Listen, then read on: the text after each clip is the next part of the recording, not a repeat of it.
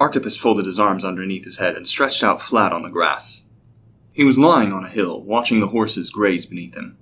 They were beautiful, strong creatures, and he took good care of them, being careful to keep them clean and healthy. He had learned to care for horses from his father, and he had learned it from his father before him. His grandfather claimed to have been taught by Poseidon himself. Most of the people in the village dismissed it as a tall tale designed to help persuade people to buy his horses, but no one could deny his skill. His grandfather had raised the finest horses in all of Attica, and he and his father and brothers had carried on that tradition. Nobody believed the mighty Earthshaker had shown himself to Archippus' grandfather, but if it was a ruse, his grandfather had done a good job in hiding it. His horses were so fine that princes from all over Hellas came to buy them, and his grandfather made a sacrifice to Poseidon every month. It didn't really matter to Archippus if the story was true or not. He believed it was true, and he felt pride in the story, but it wouldn't have changed him if he learned that his grandfather had lied. He loved his craft. The horses were his passion, and he would tend to them until Zeus saw fit to take the strength of his arms from him, and then he would pass on his trade until Pallas took his wisdom or Hades took his soul. He tended to his horses because he had a love for tending to the creatures. He knew he would carry on with his work happily until his old age. But he was still young, and there was still an adventurous spark of youth in him. He had secretly longed for a chance to prove the skill that his family had in breeding and tending to horses. He wanted every Hellen to know just how great their horses were. He wanted to race in the Olympics, and he wanted to win. He wanted to show that his horses were worthy of even the gods themselves. He had been training for years to use the chariot, and he had been raising a team of horses to pull his chariot since they were only colts. He had crafted the chariot himself, and he was eager to enter the race. He had watched the race since he was young, and he knew even before he could ride a horse that someday he would compete, and he vowed that no matter who his opponents were, he would win. The Olympics were only a few weeks away, and he could barely contain this excitement. He knew that it was his year to compete. It was as if he were born for one moment, and it was finally about to come. His hands trembled with excitement just thinking about it. He had told his parents about his secret plans earlier that morning. His mother had been less than thrilled, and his father had been hesitant. But he saw the passion in Archippus' eyes, and he knew that the boy would race with or without his parents' blessing. Archippus knew his parents would be scared, but he could see the pride in his parents' faces when he announced proudly that he meant to compete. Archippus wanted his name to be enshrined with the immortal champions of the Olympics, and in spite of their fears, his father gave him his blessing. His father had been right. Archippus would have competed with or without his parents' blessing, but he was glad to have it all the same. He gazed out to his horses with pride and sighed longingly at them. He could feel the excitement coursing through his veins like lightning. Soon, he would be in the Olympics. The weeks passed quickly, and soon Archippus was in Olympia. It was thronging with people. There were tens of thousands of people in the city, all there to either watch or compete. He felt very small surrounded by so many, but he was still undaunted. He slowly made his way towards the Temple of the Gods to make an offering before heading towards the administrative center to enter his name into the race. It was his right as a free man, and any free son of Hellas was welcome, but it felt almost like a sacred thing. He felt like he was unworthy of the honor. Still, he had come to compete. More than that, he had come to win, and he intended on doing just that. Eventually, he made his way to the Temple of the Gods. He brought an offering of incense and a newborn lamb. The priest of the temple took the sacrifice and prepared it for the gods, while Archippus knelt and prayed quietly to Poseidon. "Earthshaker, you have blessed my grandfather and my father before me," he said. "Take this offering, and grant me your aid in this race." There was no sign that the elder Olympian had heard him. Archippus waited for an answer, but there was none. With a sigh, he stood and thanked the priest before leaving. He left the temple and found his way over to the administrative building. It was large, with beautiful columns and statues of the Olympians and the heroes of old. As he walked by the statues, he rubbed the toes of Patroclus for good luck. Then he found his place in line and began to wait. After waiting over an hour, it was finally his turn, and he stepped up to the table. He was greeted by a short, pudgy man with fat features and a bald crown. He had a short, neatly trimmed beard, and he wore a new tunic. He greeted Archippus with a nasally voice. "Name?" he asked shortly, looking down at his parchment. "Archippus Aix," he said. "Event?" the man asked in a disinterested tone. "The chariot race," he said confidently. The fat man heard Archippus' voice and looked up. He glanced at him with a skeptical look. "Are you sure you want to compete?" he asked in a slightly derisive tone. "This is the Olympics, not some child's game." "I'm Archippus Aix, son of Aix Theophanes," he said indignantly. We raise the finest horses in all Hellas. True enough, the man said dismissively, and they're fine horses. But Hephaestus makes the spear and Ares wields it. Archippus grew more frustrated with the fat man. Isn't it my right to compete? He demanded. Sure, and it's my right to run the foot races, he said. But that doesn't make it wise. Archippus snorted. What do you know of wisdom? He demanded. I'm going to race and I intend to win. The man stood up to his full height, which was not very tall, but he looked at Archippus angrily. Take care with your insults, the man said with a dangerous edge in his tone. It is not fitting for a man to be both a braggart and a fool. You wouldn't know a good horsemaster if he put a bit in your mouth and paraded you through the streets, Archippus said angrily. I can beat any opponent in a race. The man barely contained his anger. He spoke loudly and rebuked Archippus. Fool and slanderer, the man said. Apologize for your words before you anger the gods. Archippus stood to his full height and straightened his tunic. I was born for the chariot, he said, and with the immortal gods as my witness, I will defeat any opponent who dares to race me. The short man lost his patience. He clapped his hands, and there was a blinding light in the administrative building. Everyone gasped and cried out in panic as the short administrator vanished in a flash of light. In his place stood a tall woman, with a long white dress, a helmet, and a spear. In her left hand was Aegis, and her black hair was neatly hidden, tied behind her head, concealed underneath the helmet. Her face shone almost as bright as the sun, and she was more beautiful than any woman Archippus had ever seen. She looked outraged, and her gaze was locked on Archippus. His eyes were still adjusting to the brightness, but he raised his eyes and looked the goddess in the eyes. You are a fool, Archippus X, she said angrily. But now we will see how your skills really compare to the gods. I challenge you to a race. Tomorrow morning, an hour after dawn, we will line up at the hippodrome, and when you lose, you shall die. He could barely process what he was seeing, but his wits returned to him, and he spoke boldly to the goddess. I accept your challenge, Pallas Athena, he shouted. You will see tomorrow that my horses and skill are worthy of the Olympians. We shall see, she said coldly, and as quickly as she had come, she was gone. Everyone else in the building was still recovering from the shock of seeing one of the immortal gods. Archippus was shocked too, and he wanted to curse himself for challenging the goddess, but there was no going back. He straightened his tunic and left the administrative building. Archippus woke up before the sun and readied his team of horses. He made sure they had been run through their paces before he harnessed them to the chariot. The hippodrome was on the far side of the city, and Archippus had to stay outside the city because it was so full. Once the chariot was ready, he made his way towards the hippodrome. Before he entered the city, though, he saw an old man sitting outside the city, holding a walking stick in his hands. He was in a hurry, but he felt for the old man. Hello, sir, Archippus called out. Are you going to see the contest? I'd like to see the race, the old man said, sounding unsure. But all my sons have abandoned me here, and I can't make it there on my own. Archippus slowed his chariot to a stop and got out to help the old man. Come with me, he said.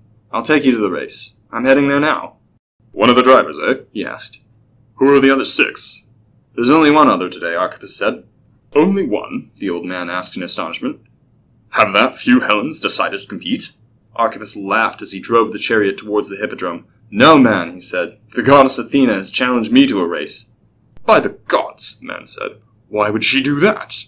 I'm Archippus Aex, son of Aex Theophanes. We raise the finest horses in all Hellas, he said. I bragged that I could beat anyone in a race, and Pallas was all too eager to accept. You said your grandfather was Theophanes? He asked. I heard he was taught by Poseidon, lord of horses. True enough, man, Archippus said, but Athena made the chariot and believes the horses count for nothing. A skilled driver can make quite a difference, the old man said. Will you actually race the goddess? It's my head if I don't, Archippus said, but I stand by my claim. I trust the art of Poseidon to grant me victory. But outrace an Olympian, and Athena no less, the old man said doubtfully. You will need better horses than even the greatest in all Hellas.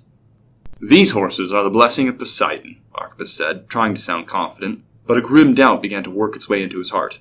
I'd put them up against even the Olympian steeds. They arrived at the hippodrome and saw the crowd gathering around Athena. Most of the people had fallen prostrate at her feet, but a few stared at Archippus as he arrived, as if a corpse had just ridden into their midst.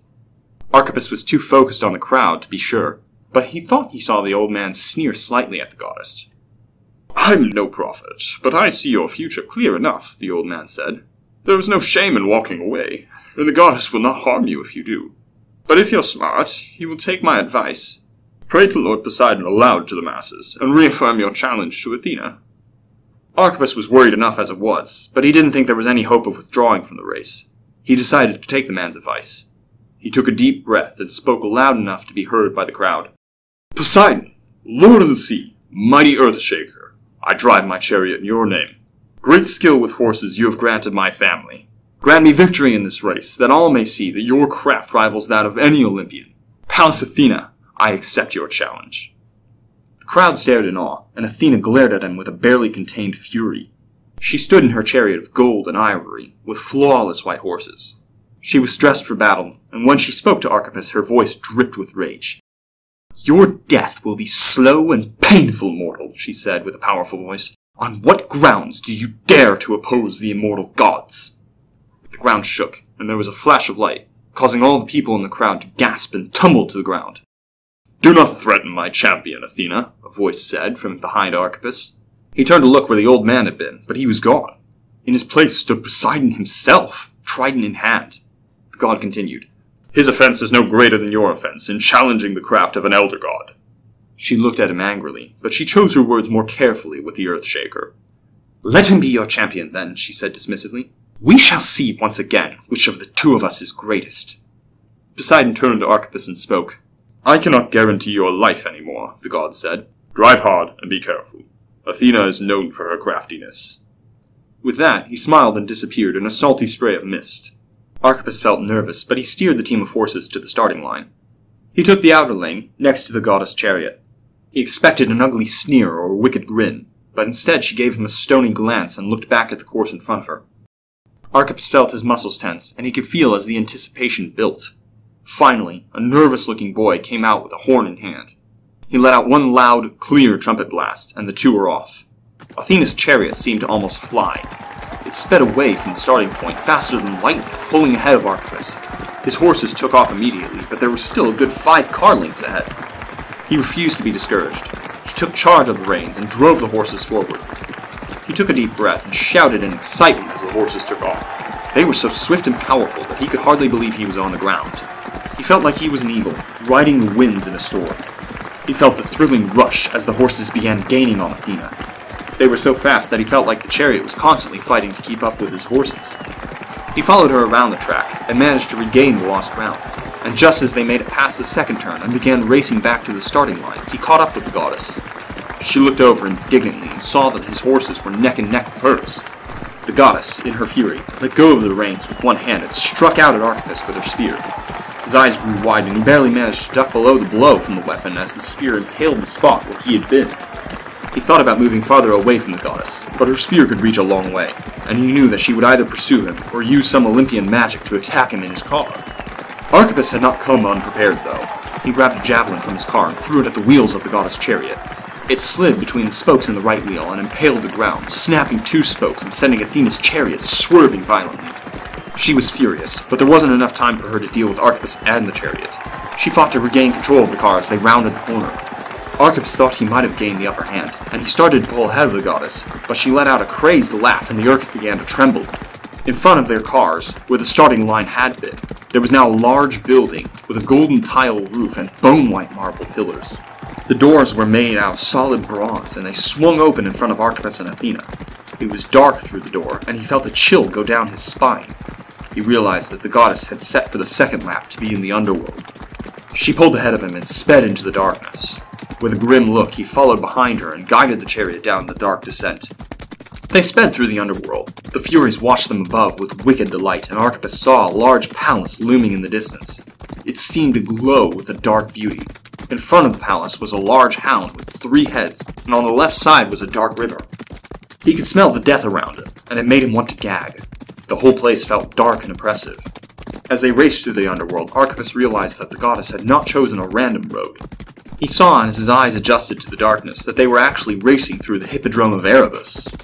He began to see specters of long-dead heroes gather around to watch them. He saw Achilles and Patroclus, Agamemnon, Odysseus, and Nestor. He saw Theseus, Jason, and Perseus. He saw Minos, Arvadne, Io, and many more of the fallen Hellenes watching his race with the goddess, and above them all, Hades and Persephone watched eagerly. The goddess led the way through the underworld, with Archippus close on her tail. The hippodrome seemed to shift as they raced. The first lap in the underworld had been through the fields of Asphodel, and then the second through Tartarus. Archippus felt the heat of the hellfire licking his face, and he winced to see the torments being inflicted on the souls around him. When that lap ended, he was glad to leave it behind. He and the goddess continued to exchange blows as they raced through the underworld. It was all Archippus could do to keep himself from being skewered by Athena's spear, and it was all the goddess could do to keep her car under control as Archippus lashed out violently at the body of the chariot. Finally, they left Tartarus, and at the beginning of the fourth lap they entered the Elysian fields. It was glorious to behold, filled with temples, gardens, and mansions that seemed to cater to every whim of its ghostly inhabitants. It looked so wonderful that Archippus almost gave up the race to stay in Elysium, but the goddess made sure to keep his attention with her spear. The two continued their race, leaving the underworld and bursting forth to the surface above. Archippus almost panicked when he saw the fifth lap ran over the ocean waves. He thought his horses would drown and him with them, but they seemed to charge forward with renewed spirits as they ran across the water as swiftly as if they had been running on the ground. The water nymphs gathered around and watched, and Poseidon drove his own chariot across the waves as he followed the race. Archippus kept his focus on the reins and guided the horses across the water. His horses sprayed the salty seawater behind him as they ran. He looked out in amazement at the hippodrome of the ocean. It was as if the water itself had formed the track for their chariots. The naiads floated on the surface of the waters and watched the race with excitement. He felt a sense of pride as the nymphs cheered for him, and he stood proud and laughed with joy as they raced across the waves. He managed to regain his place next to Athena, and the two turned a tight corner. She thrust her spear at him, grazing his shoulder, and he drove his chariot into hers, causing her to veer off course. He pulled ahead slightly as they finished the fifth lap. He cried out in surprise when at the beginning of the sixth lap, his horses began climbing into the sky. Pallas began to pass him again, and she led the way through proud Olympus. Archippus was filled with excitement. They raced past Apollo in his sun chariot, and their horses ran alongside the Pegasi with their majestic wings. Finally, he saw shining Olympus in the distance, and he watched as the host of immortal gods gathered around to watch him and Athena. Some gods cheered for Pallas, and others for Archippus. Mighty Zeus, lovely Demeter, proud Hestia, watchful Artemis, and crafty Hephaestus all cheered for Athena. Drunken Dionysus, strong Ares, beautiful Aphrodite, jealous Hera, and swift Hermes cheered for Archippus. He felt the glory of Mount Olympus fill him, and he urged his horses to run faster. He grinned with a euphoric thrill as he watched the white marble palaces roofed with gold, the fountains of ambrosia, and the lovely Olympian gardens speed by him. He turned the second corner, and he and Athena raced around the thrones of the gods. They were glorious to behold, and Archippus was struck with awe at their beauty. He was able to admire them better because he and the goddess had stopped exchanging blows on the top of the holy mountain, and he marveled at the beauty of the heavenly city. Finally, the sixth lap ended, and he and the goddess began descending back to the earth. They crossed the starting line and began their final lap around the hippodrome of Olympia. All the people cried out in shock and surprise as the two came thundering back onto the racetrack. They were still neck and neck with each other, and they began exchanging blows again. As they rounded the first corner, Archippus began to pull ahead again, but the goddess had one more scheme to try. She clapped her hands, and Archippus felt the reins change in his hands.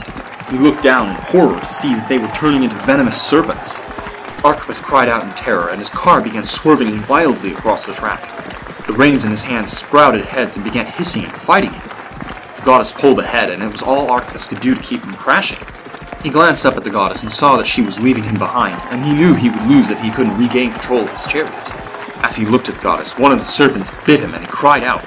He could feel the venom burn its way through his veins. He felt despair begin to weigh on him like a heavy stone, and he cursed his luck. He had been winning, and because of the goddess' trick, he would lose and die to the serpent's venom. He felt anger surge within him, and he let out a defiant cry. He was the best horsemaster in Hellas, and he would win at any cost. He seized the serpents firmly and wrestled them back into place. The reins were still slowly transforming into snakes, but they were still connected to the horse's harness, and he wrestled the chariot back on course and drove the horses with a mad frenzy. He began gaining ground again, and the goddess looked back in shocked surprise to see that he was close behind her. He could feel his strength failing, and the darkness began creeping in around his vision. He felt like he would faint, but the finish line was too close for him to give up. He drove his chariot into the goddess's chariot, cutting her off as he thundered towards the finish line. She caught up again, and he was only inches ahead. He knew that he would die soon, but he whipped the reins one last time and let out his final cry. His horses thundered across the finish line, inches ahead of Athena. He wanted to shout out in triumph, but all he could manage was a weak smile. He let go of the reins and collapsed out of the chariot. He was dead before he hit the ground, but it didn't matter. He had beaten the goddess in their race. He had died a champion, the the greatest chariot racer that had ever lived. She pulled on the reins and brought her chariot to a stop. Her eyes burned with fury. She might have cursed Archippus, but Poseidon appeared again, and she checked her rage. All the Hellens bowed down before the gods, but the Earthshaker ignored them. He knelt down sadly over Archippus. "The race is over, and he is the victor," Poseidon said. He rose and touched his trident to Archippus' body. "Your rightful prize is to join the immortals, and so your prize shall be." Archippus' body slowly began transforming until he was a horse. He stood up, and he looked beautiful and noble, with strong limbs, pure white fur, and a proud mane. He was the finest steed in all the earth. Poseidon got on top of Archippus' back, and rode the steed towards the Aegean, taking his servant and steed with him.